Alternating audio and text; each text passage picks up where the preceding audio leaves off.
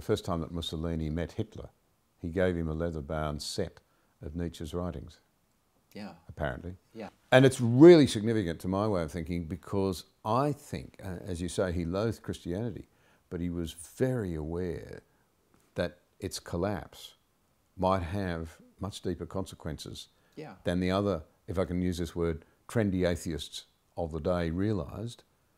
I wonder whether we're still not grappling with what's really left. We're not at all. And the reason for that is precisely the way in which Nietzsche's philosophy fed into fascism. So Nietzsche was particularly contemptuous of English liberals. He saw it as a peculiarly kind of English disease. So I'm sure he would have included Australians under that umbrella. And he was contemptuous of the idea that he associated with kind of people like George Eliot, that you could get rid of Christian belief but still have the kind of superstructure of Christian ideals and Christian philosophy and Christian teachings and Christian assumptions. And I think that he would, if he were alive today, he would be as contemptuous of Richard Dawkins or A.C. Grayling as he was of George Eliot. And he would say of both of them and of most atheists in the West today that they are basically Christians. Nietzsche saw humanists, communists, liberals, people who may have defined themselves against Christianity as being absolutely in the fundamentals Christian. And I think he's right about that, because I think that in a sense, so much of there's a sense in which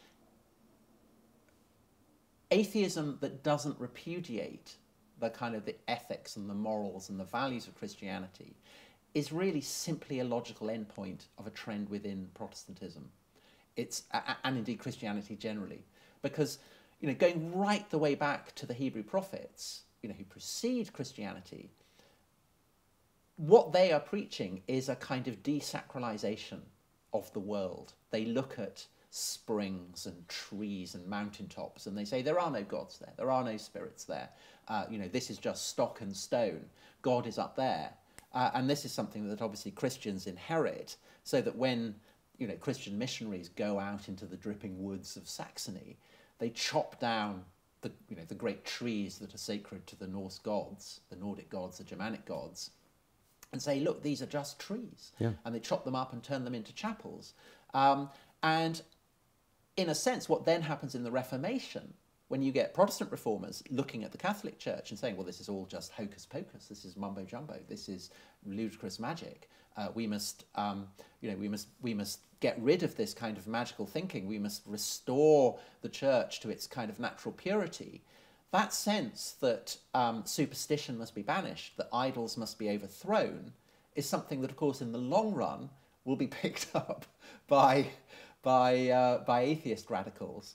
But whether it's in the French Revolution or whether it's in kind of new atheist movement in the 21st century, they're still basically cleaving to the kind of the fundamental Christian ideas. It's just and the very idea that you should banish superstition, get rid of idols, that doing that will bring you into enlightenment, that the people who walk in darkness will see a great light. I mean, this is a kind of Christian idea through and through. And as I say, I think the idea that having banished the supernatural from springs and trees, you end up banishing the supernatural from everything, is a kind of logical endpoint.